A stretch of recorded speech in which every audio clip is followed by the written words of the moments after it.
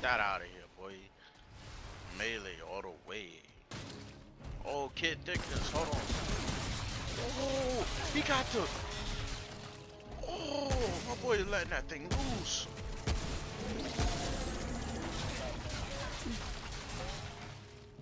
Hold on. Boy is letting that thing loose. Dad let that thing. Yo, back up, bro.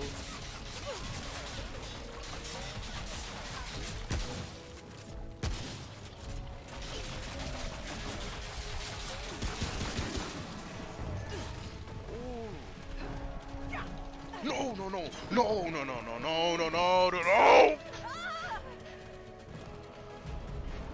Come on, man.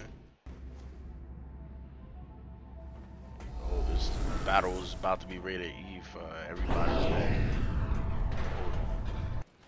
Hey, welcome back to another video, guys. Yo, I'm gonna let you guys know this is the game zone. So here in the game zone, we're gonna go over a lot of different games, and one of the games will be Remnant. Yo, Remnant. I was expecting this game to come out for a while, and when it came out, yo, I was happy. Last Friday, I copped it on Monday.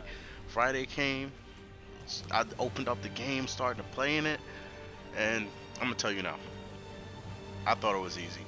I saw from the streams, the community manager live streaming, he was playing the game. I saw him dodging everything, killing things so easy. I was like, oh, it's not that hard. Even though he kept emphasizing, like, yeah, I know the mechanics. This is harder than what it looks. Yo, he was telling the truth. I got into this game, I was getting my ass beat left and right, but hey, I started to learn, I got better, and yeah, but Remnants is a great game. Like, if you play Dark Souls, if you play Dead Cells, if you like roguelikes and Sekiro or any difficult game like that, you will love this game.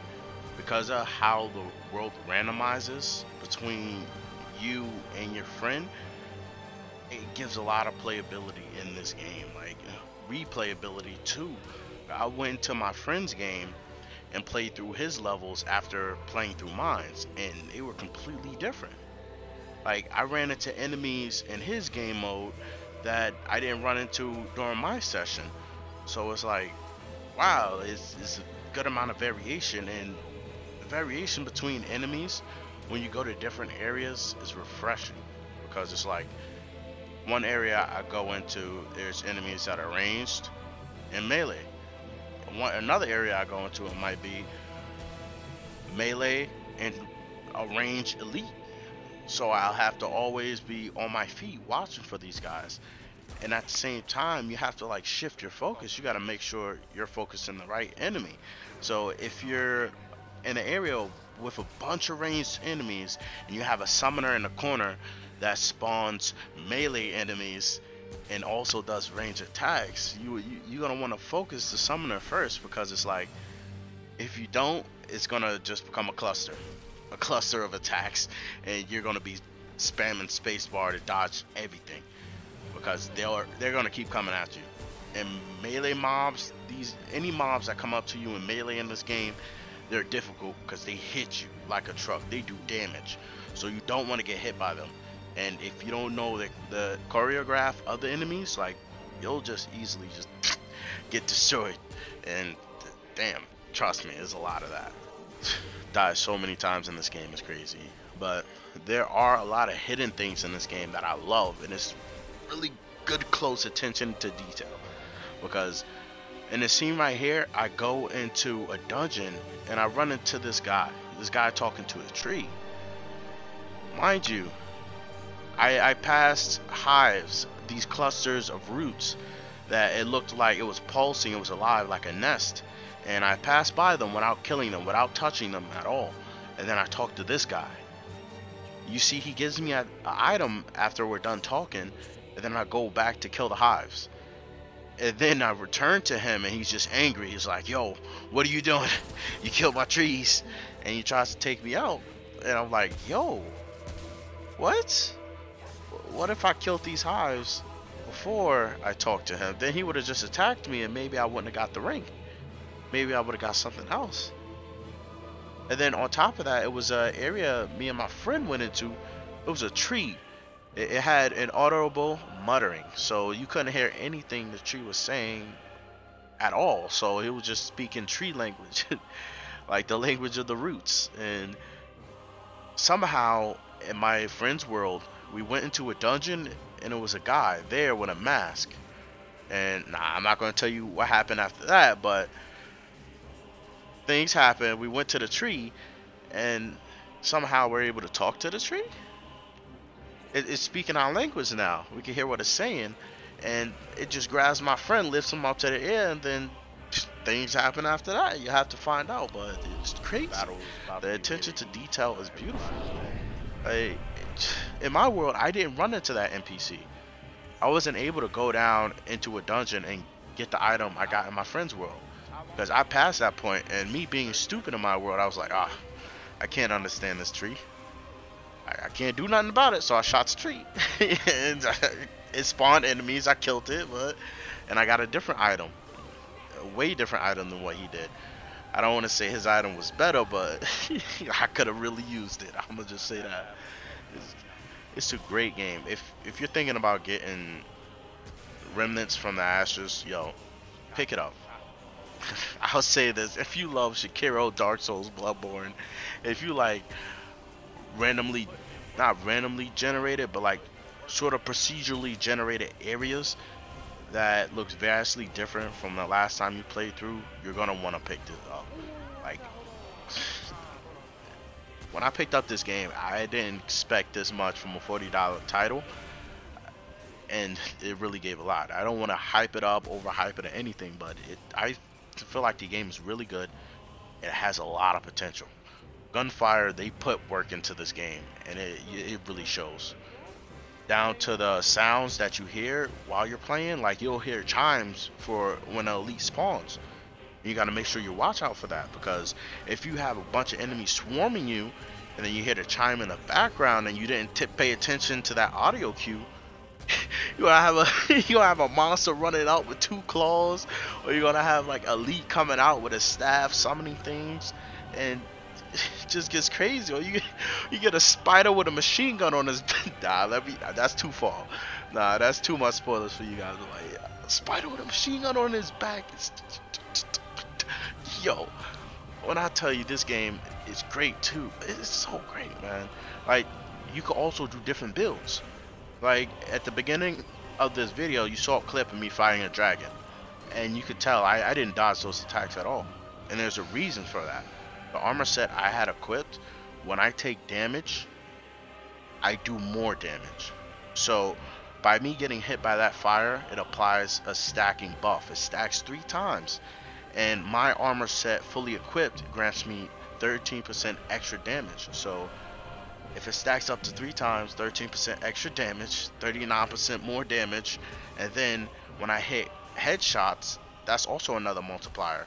So you just see me doing all red crits on this boss, because his weak point, his headshot point, weak point would be his chest. So I start shooting that, and you see red colors, and yo, the numbers 200, 100, yo, with a beam weapon, and it wasn't doing that before. You saw at the beginning of the video, I'm doing 12, 10s, 15s, 20s. Then I hit that crit point with the multiplier I have on. Plus, I got the bubble to protect me against the range attacks. Yo, it's you could do things with the builds in this game that it's great, man. Like, I call this my insurance build. It was a build I was running with at the beginning of the game that allows me to summon 2 minions. I ran with that on my pistol, and then I ran with the decoys on my shotgun. And I put the decoy on my shotgun because the more damage you deal, the more mod power you get back. So I used the minions on my pistol, so it slowly increased over time. And on my shotgun, I had a lure. So if any crazy situation happened and it went spiraled out of control, like I couldn't like do anything, and I thought I was about to die, I pop that mod, throw it on the ground. Everybody's aggro to that thing, so I'm able to heal. I'm able to do what I need to. And then if I have minions up, I summon my minions to attack the enemies while they're attacking the lure, and to just overall have a safe situation. Changing the situation from oh snap, I'm about to die, I should really do something, to alright, I'm good now, I think I got this. Like, the builds, it's a lot of flexibility. I even found a necklace that increases regenerating mod power. That's even better. Like, guys, this game has a lot of flexibility, and I'm loving it. I expect more videos on remnants from the ashes, cause there's a lot of remnants in these ashes. Bad jokes, but hey, a lot of remnants in these ashes, man. And there's a whole bunch of different bosses. Like, let me throw up a few clips of a few bosses I fought already. Oh no, multi bosses. Oh my god, he got a sword. He has blade. One's magic.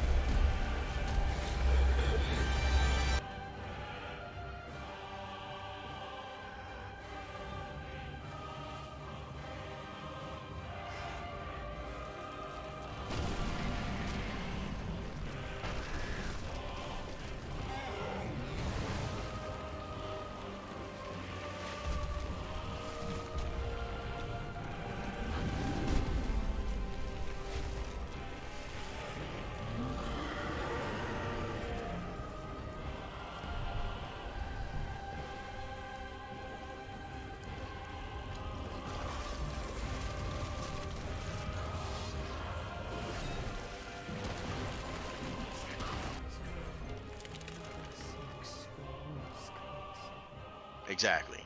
Those, all of those.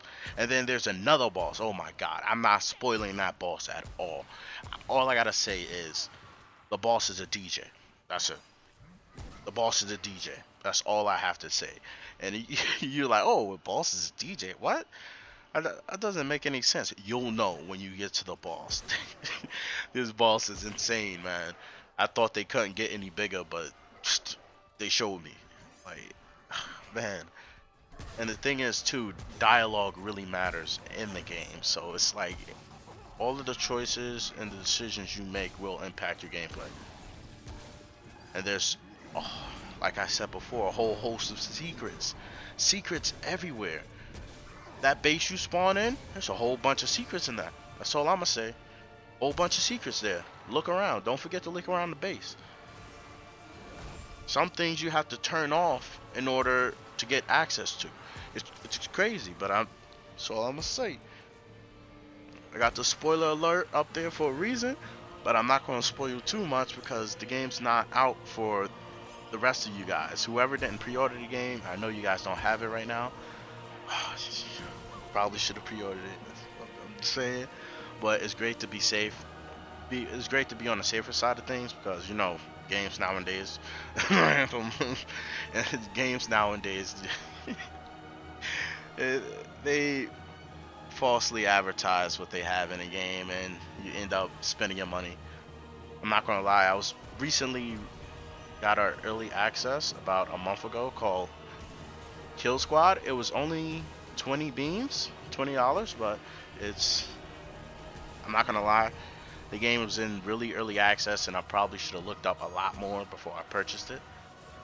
So that's all I'm gonna say. But I hope the game grows. It's not a bad game, but there's a lot to be done with it. So I fully understand that you guys want to be on the safer side when you go to buy games, because the market nowadays, people don't know how to act. Some developers don't know how to act. Some publishers don't know how to act. But I would say this game right here, Remnants, is one of the better ones to come out this year. And in September, everything's going down because we know how much is being released. We know Borderlands 3 is coming out. We know all of this. It's crazy how much is coming out in September. If you want me to cover it, that's what I'll be doing. And if you don't want me to cover it, I'll still be doing that. So, yo, chill out, hang here at the channel, drop a sub. Yo, I catch you guys later.